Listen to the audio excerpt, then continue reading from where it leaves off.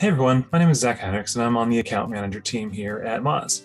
I'm here today to walk you through our daily SEO fix for prioritizing website crawl issues. You may already be aware of certain crawl issues within your site: redirect chains, duplicate content, missing tags, anything our site crawl can detect. But how do you know which pages to prioritize when you're ready to begin fixing these issues? And let me show you how to do this in Moz Pro. Within a Moz Pro campaign, you can use the filters in site crawl and an exported CSV to prioritize page issues in a few different ways. In the All Crawled Pages section, you can see a full list of URLs that Rogerbot, the Moz crawler for Moz Pro, was able to find and crawl on your site. Then you can filter the list so that you're only seeing pages where we've detected crawl issues by clicking on the Has Issues box just above the full list.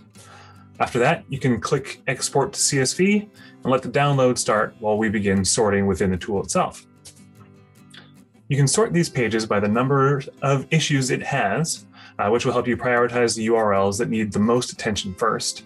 Or you can sort by page authority, which will help you prioritize the URLs with the highest likelihood of ranking according to Moz. After your CSV download is complete, you can sort the sheet by link count to prioritize the URLs with the most external links pointing to them.